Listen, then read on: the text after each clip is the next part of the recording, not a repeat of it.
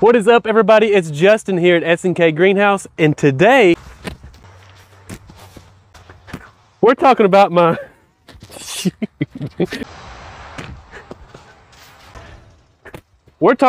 top 5 shrubs for shade.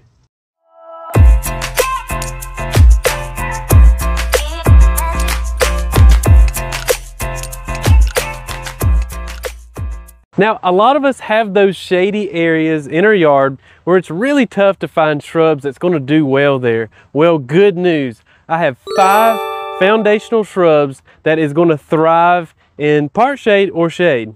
So to get things started, I have with me right here a shrub called Elysium. Some of you guys know it as anise, and there are many varieties of anise, but this one in particular is called Florida Sunshine. Features bright, golden, rubbery, kind of glossy leaves. It's going to turn more of a hot yellow going into fall and will absolutely glow all wintertime because it is an evergreen. It's fragrant, got a sweet smell. This shrub's going to grow about 5 feet tall and get about 3 feet wide. This shrub in particular has many different uses. It can be used as a hedge, you can use it in borders, you could use it as an accent plant, grow it in containers. I've even seen some people use it in cut flower arrangements where you just snip off about a foot down, stick it in with some flowers, and it looks absolutely gorgeous. Next up on the list, we have Cephalotaxus harringtonia, or a more common name is a Japanese plum yew. There are lots of varieties of yew. They're all evergreen, they're all for shade.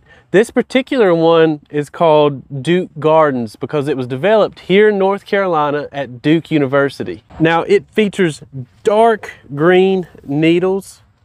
They're kind of glossy, they look very unique. And as the new growth develops, it's a light green, a lighter colored green, so it's like a two-tone contrast. This looks really stunning in a landscape. I really like this Duke Gardens variety because it stays nice and compact. It grows very, very dense, and this is going to be for a lot of people. It grows through zones 6 through 9, so it can take our hot, humid weather here in the south, but it's also going to take some freezing cold weather as well. This plant has many different uses. You can grow it in containers because it has shallow roots, and if it gets too unruly, you can definitely prune it. It responds great to that. But I also see this as a really great foundational shrub that you could plant around the house maybe, use it as a low growing hedge, or just use it as an accent plant. You really gotta like this shrub. I love this next shrub so much, I wish I could shout it from the rooftop. I love this shrub! This plant here, Sambucus, hang on. This is Sambucus racemosa. Or we can just go with the common name as elderberry. And this particular variety is from Proven Winners, and it's called Lemony Lace. This shrub has won many, many awards, and it definitely deserves a spot in your landscape. Now, a lot of people mistake this for a Japanese maple, and that's because it boasts beautiful lacy foliage. It looks sort of like a crimson queen or a red dragon. But these are definitely more affordable than a Japanese maple. In fact, if you find these at your local garden center, I guarantee you they're going to be a fraction of the cost. This is a deciduous type of shrub, so it's going to lose its leaves, but 3 seasons of the year, it's going to keep this beautiful gold foliage. It's going to grow up about 4 feet tall, 4 feet wide. But don't worry, if it gets out of hand, you can easily prune it back and it's not going to hurt a thing. There are many different applications for this plant. I've seen them in containers in conjunction with a lot of different annuals. That looks really good. I think this could be a specimen plant all on its own. I think it's robust enough. Or if you wanted to use this just as an accent plant to help highlight another plant, that would be a great use as well.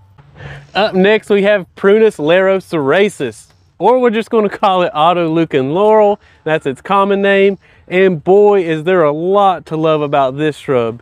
It features glossy green foliage. It's an evergreen. You're going to have these white blooms in the springtime. Even though it's summer, you're still going to get some scattered blooms. But you know what I really love about autolucan laurel? It grows really wide, but it doesn't get that tall. So if you're planting it around the house, it's not going to overtake a window. And since it gets so wide, you're not going to have to use a whole lot of them. Autoleucon laurels have many different uses. You could use them in mass plantings where you're planting a lot of them to really make an impact. They make a really great hedge because they respond so well to pruning. You could plant them in a woodland garden, an urban garden, and you know something else I think would look really good with it? Going back to our Florida Sunshine Elysium, or even the elderberry, something that's gold or yellow, really contrasts well with the dark green glossy foliage of the Autoleucon laurel.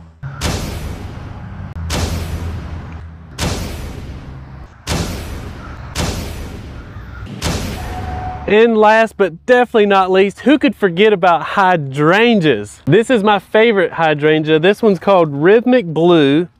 And of course, like most macrophylla hydrangeas, you can change it to pink if you want to just sweeten your soil, maybe use some limestone there.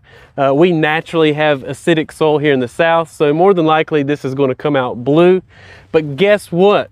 This is a reblooming type hydrangea. So if you're buying hydrangeas these days, make sure to get the reblooming ones.